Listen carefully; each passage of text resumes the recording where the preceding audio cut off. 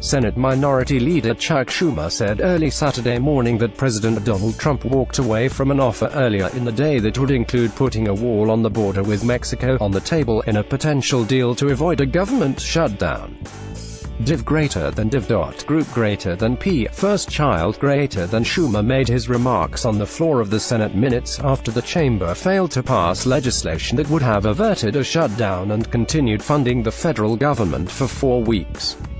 He followed Senate Majority Leader Mitch McConnell, who blamed Democrats for the Senate's failure to approve a bill passed by the Republican-controlled House on Thursday. Schumer, however, resisted this characterization and pointed out that 4 Republican senators, Mike Lee of Utah, Jeff Flake of Arizona, Lindsey Graham of South Carolina and Rand Paul of Kentucky, voted in earnest against the continuing resolution. The New York Democrat then turned his ire on the president himself.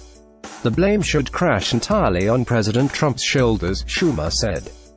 This will be called the Trump shutdown because there is no one who deserves the blame more than President Trump. A White House representative did not immediately respond to CNBC's request for comment about Schumer's remarks. Schumer had a 90-minute meeting with Trump on Friday in the Oval Office. Only Trump's chief of staff, John Kelly, and Schumer's chief of staff were in the room with the senator and the president.